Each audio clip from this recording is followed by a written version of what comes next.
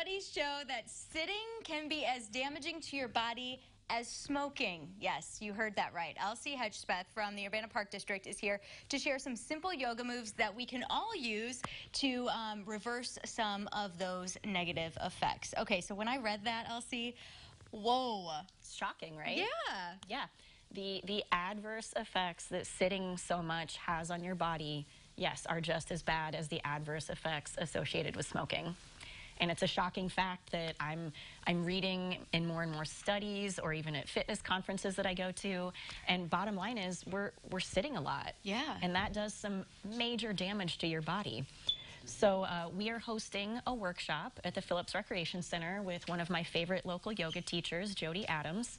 And she's going to teach us just some simple things that you can do even at your desk at the office to help reverse some of those adverse effects. That's awesome. Yeah. So let's face it, we all, most people, I shouldn't say all, but most of us, you know, sit for the majority of our day, maybe, you know, walk from one desk to another. Mm-hmm. Well, and even that, I do want to stress that, I mean, the best thing you can do is just simply get up. Okay. Even if it's once an hour, stand up, go for a short walk to the water cooler or to the restroom.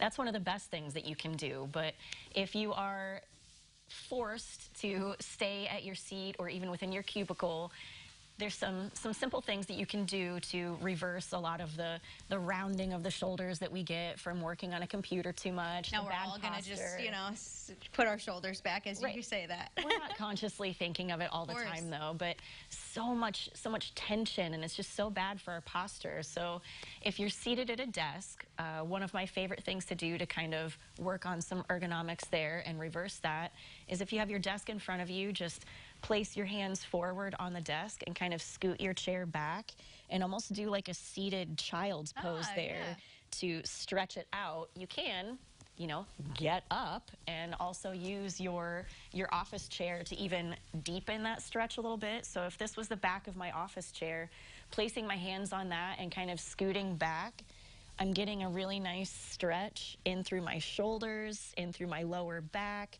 and a lot of those areas that are just really vital to the musculature of our posture and tend to ache if we're sitting for too long.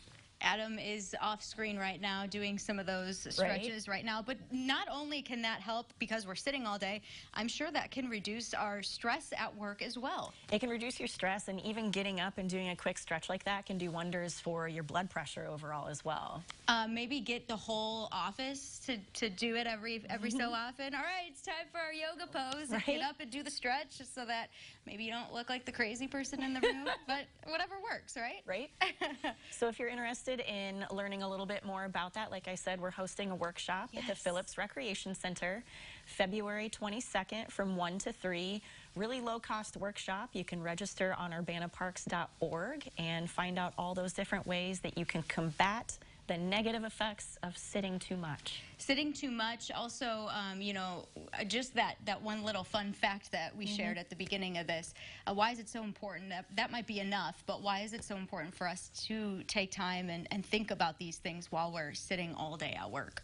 Well, because I don't think that the nature of desk-based work, with so much being reliant on computers nowadays, is going anywhere. Yeah. So if anything, it's going to continue to get worse. And so I think that we need to consciously do things to combat that early on. All right, get up out of the chair. We're going to do that right now, right after this. Thanks, Elsie, for being here. Thank you. I will be right back with more of the morning show right after this.